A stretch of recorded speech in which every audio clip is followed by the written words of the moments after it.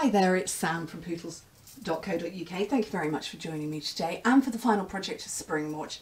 There were 5 video projects for you last week, there were 5 this week, and they've all focused on the mini catalogue, formerly known as the Spring Summer catalogue, the mini January to June catalogue and Celebration.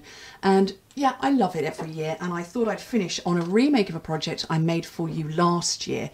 So it was a requested video or requested project, and it was an envelope that had been made out of designer series paper that had featured in the winter catalogue, formerly known as the mini catalogue. No, now known as the mini, I don't know, that one, the last catalogue.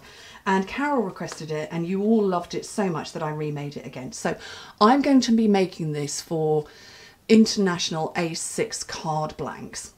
That's what the entire world makes, with the exception of North America, who use 8.5 by 11 cardstock or paper.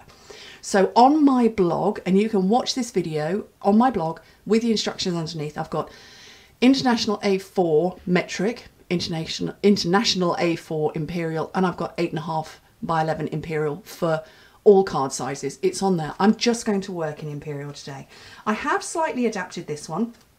So I've got my flap coming over the back. On the previous one, the flap came at the front, but it was a repeating pattern. I don't want upside down toadstools. So you need a piece of paper, and I am just going to work in metric now. Like I say, everything's written on my blog. 23 by 23 centimetres. Okay, so don't work on the right way up, work with it that way round. So you need to turn it that way, not that way.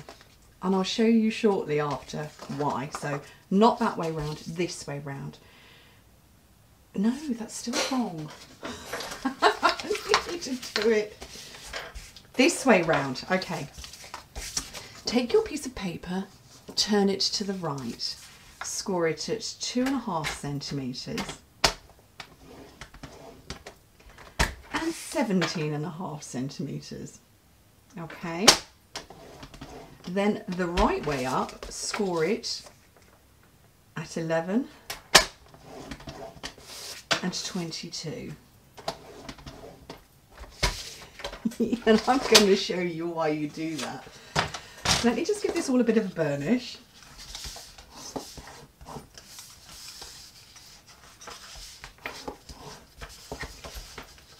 You will laugh at me. I laugh at me.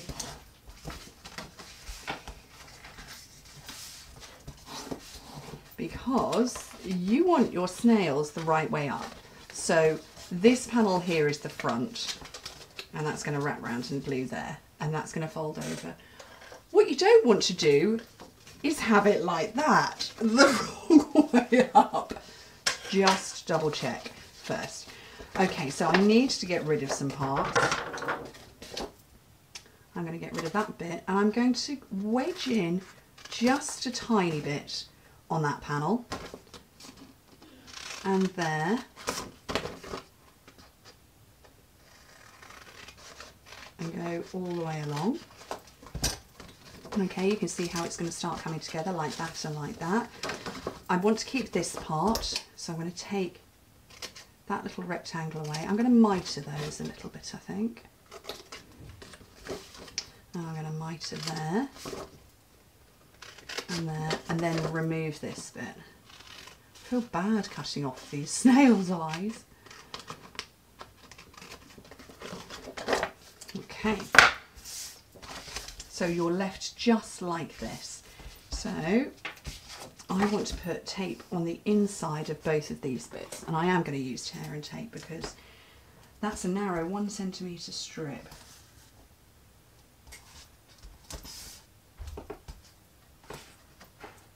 There and there.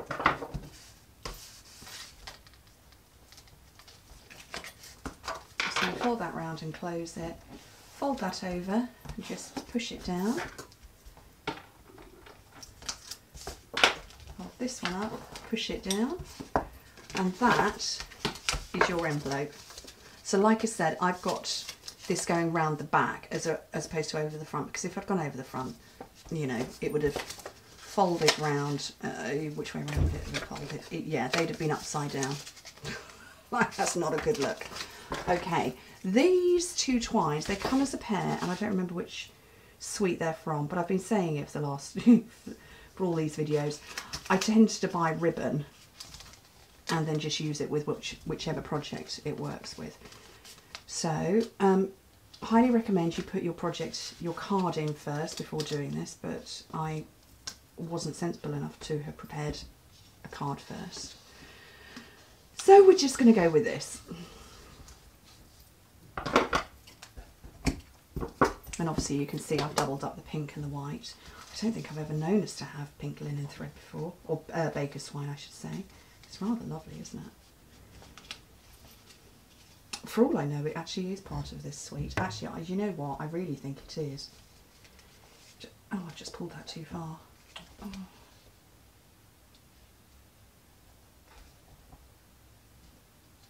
Let's try that again.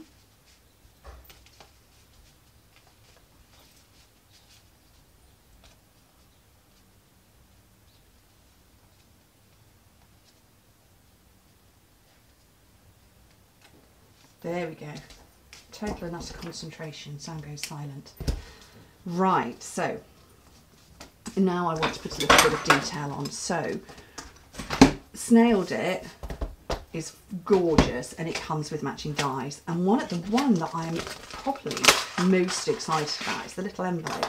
And years ago, when I first started crafting, you could buy die cut little envelopes of this size. You bought them in a pack of, I think it was 6 sheets with 6 on, so it was 36 of them. It used to cost £5. Did you know what? I used to buy them. Oh, mad girl. Right, so, oh, I need to get my stamps out. So this one matches, oh, not one of those ones. What does that match? I think it matches actually one of the die cut images. So we'll go with that one. It matches one of the die cut images. It matches one of the images that's on the paper. I know it's painful, isn't it? So let's get a couple of blocks. I'm going to get my memento. Actually, I'm not going to get sleeves on because I'm going to colour these with pens.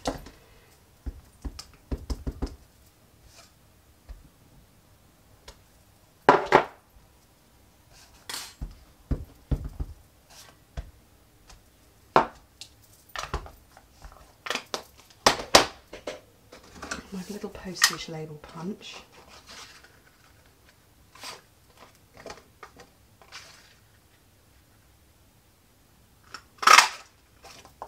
That's there, and then so excited to show you this. I've got my new mini custom emboss. This I've had this for, by the time you see this, I've had this for weeks.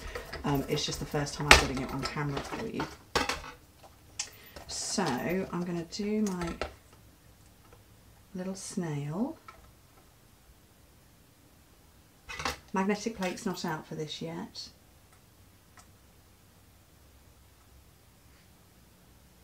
But I'm reasonably confident in my own abilities to keep that down and steady.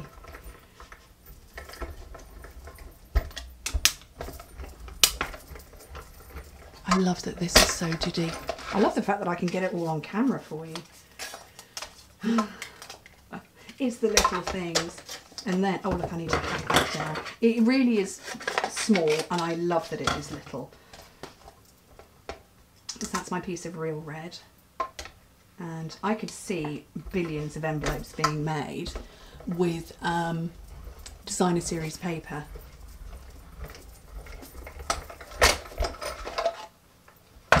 Just fabulous. So excited by this little thing. This is available now to buy. Okay, so my little envelope, I can make it up. And I want to keep it closed. I'm not going to add anything to it. There is a die for that, but I'm just going to keep it closed for this purpose.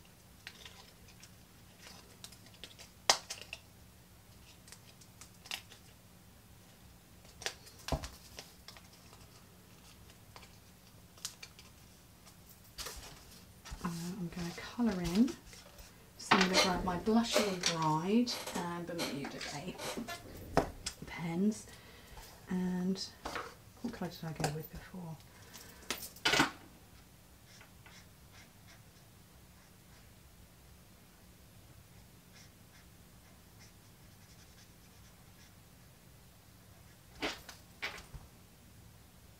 Heart there.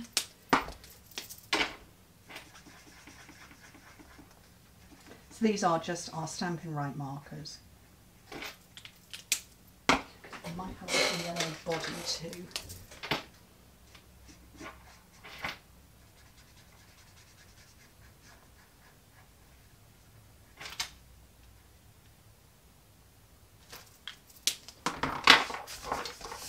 And then all I need to do now is stick them all on. So I'm going to have dimensionals for these two. And then I'm going to have some seal for this one.